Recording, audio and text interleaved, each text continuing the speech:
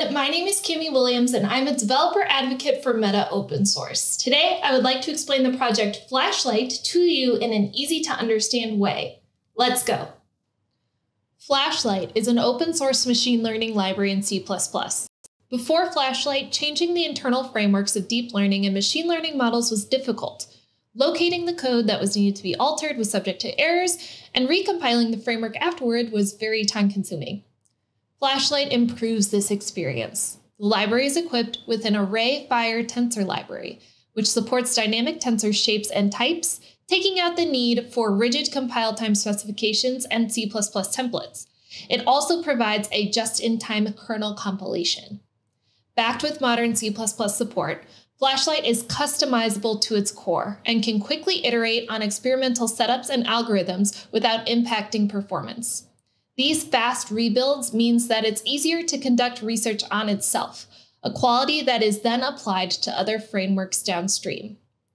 Flashlight is developed with the most basic building blocks needed for research, with a minimalistic, lightweight design. When any changes to its core components are made, it can rebuild itself and its training pipelines within seconds. Flashlight was created by the Meta AI Research Speed team and the developers behind Torch and Deep Speech. Open sourced in 2021, Flashlight was created so that the AI community could experiment with low-level code supporting deep learning and machine learning frameworks. By making these models as fast and efficient as they can be, Flashlight is used across a diverse range of modalities within a single codebase, from speech recognition to language modeling. This architecture makes multimodal research easier and helps AI researchers iterate on their ideas faster. As we've integrated Flashlight into our research here at Meta, we're looking to develop a fast speech recognition pipeline for iterative pseudo-labeling and a differentiable beam search decoder. To learn more about Flashlight, check out its GitHub repository for building and installation details and its overall layout and a link that directs you through the documentation.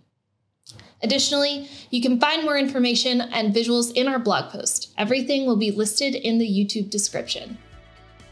If you'd like to see more about Flashlight on this channel, give this video a thumbs up. Thanks for watching and don't forget to subscribe.